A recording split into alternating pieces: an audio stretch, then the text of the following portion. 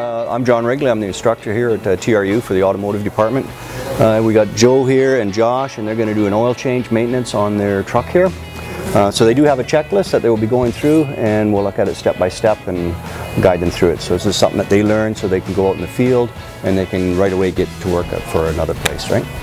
Okay, so guys, let's fly at her. You can do it, you know, old school. You use a floor jack, then you put jack stands underneath it for safety. And even a big block, a couple of blocks of wood or something, but jack stands are definitely the best. The oil is now draining right now.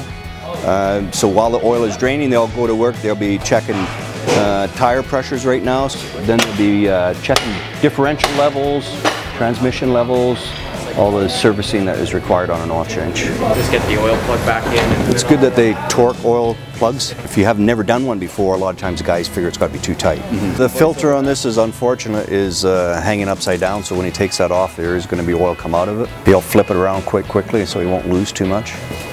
It's very important to make sure that the O-ring comes off with the filter and that it's clean, the mounting surface, and you pre-lube the gasket of the new one so they don't stick. So while he's underneath there, once he gets that cleaned up, he'll be checking all the hoses, the rad hoses, squeezing them, make sure they're soft, not too soft, make sure there's no visible leaks and cracks on the hoses, that sort of thing. He's converting over from standard oil to synthetic, which is all right to do.